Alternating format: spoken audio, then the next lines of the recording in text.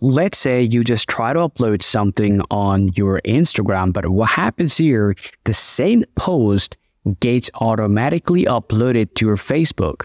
Now, if you want to disconnect your Facebook from your Instagram and you don't want to post the same post for both of your social media, for your Instagram and Facebook, then here is how to disconnect it.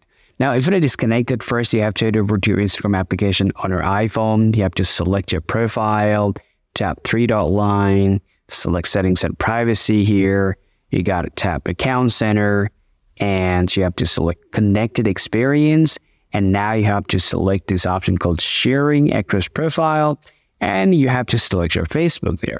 Select that, and the bottom right here, you'll see this option called your Facebook story and your Facebook post. If you disable that, and now if you're going to upload or post any post directly from your Instagram, then what is going to happen? It is not going to get auto-posted on the story of your Facebook, and it's going to be the same for the photos, the post as well. So that's how you guys can disconnect it, your post, or let's say your Facebook account from your Instagram. If you still have anything to ask, please do let me know in the comment section. See you guys.